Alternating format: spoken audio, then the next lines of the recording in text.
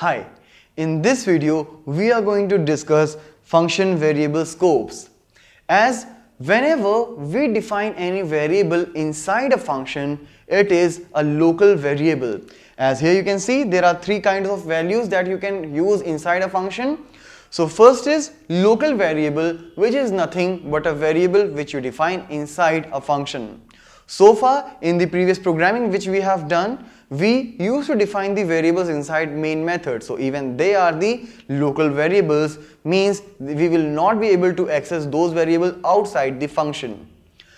We do have global variables which you can define at the top and can be used by all the functions together.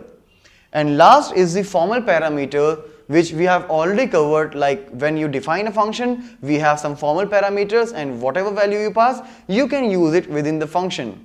Likewise, the local variable, you can also not be able to access the value of formal parameters outside the function. So in our next three videos, we will discuss about each of them separately.